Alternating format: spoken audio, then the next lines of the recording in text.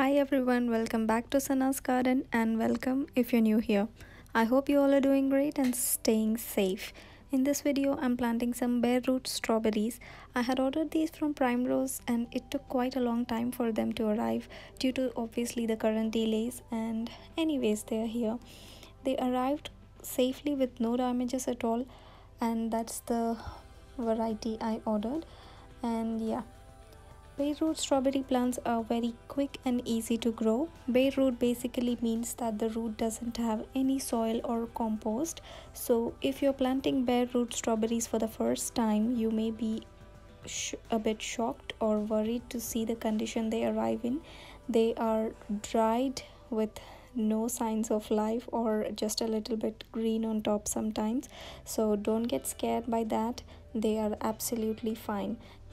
The first thing we need to do when the bare roots arrive is to separate the individual plants only if the roots are tangled, and soak them in water for some time, anywhere from 30 minutes to an hour. This is basically to ensure that the roots are rehydrated. It looks like the bare roots are dry, but they are moist from inside, and this part where the roots join the top green part is the crown. So I just took some water in the tray they came in, and I'm placing the bare roots in water where the roots are fully inside the water and the top part is out. It is not mandatory to soak them in water, but doing this will ensure very good results. We are doing this step to rehydrate the roots and break their dormancy, so when you plant them they are fresh and already hydrated and ready to go and just back to work. Bare root strawberries perform best in loose, rich soil with a good amount of organic matter. I have taken the fruit and veg compost in this container here.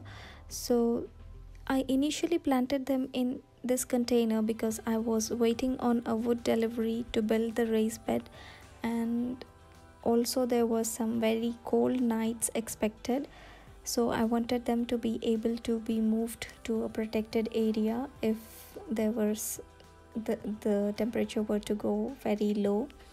So if you're planting them in the ground, make sure that you choose a full sun spot. A very important step in planting the bare root strawberry plants is actually how you plant them. It completely depends on this step if your plants are going to survive or rot and die.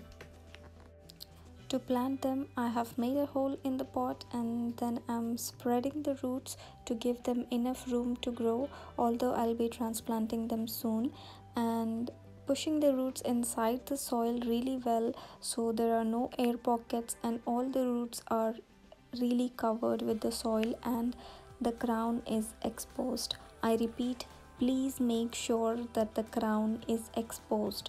The crown is the part where the green tops emerge that needs to stay above the soil level at any cost. If that is inside the soil level, your plant is going to rot and die. So it's just over 2 weeks since I planted them and all 5 of them are looking great with fresh new growth, and few have already started to put on blooms as well. So my raised bed was also ready, and with the growth occurring actively, I decided it's time to transplant them and let them have their own territory.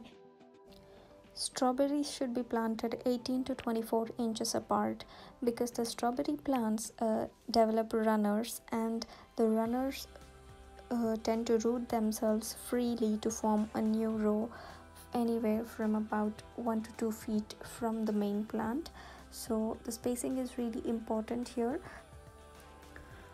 I have not spaced them that much apart, but there is quite a bit of distance, maybe like 18 inches or so, but I have dedicated this bed completely for the strawberries only, so they can send runners or whatever and just take over the whole bed and not go into any other bed or do anything else.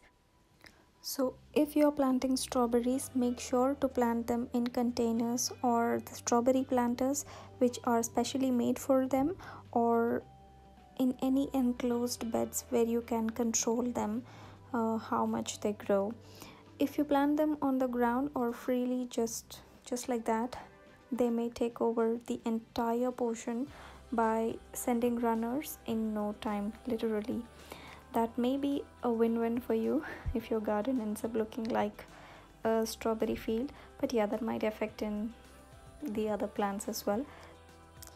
So these are my few updates from my strawberry plants in the past few weeks. They have been performing really well, putting on a bunch of blooms, and there's already a lot of fruit coming, and my strawberries are just about to go ripe.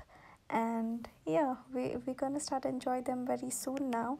So also one more point, if you have any animals where you live, like squirrels or foxes or anything else which might harm your plants, make sure to have a netting around your containers or beds or wherever you have planted them.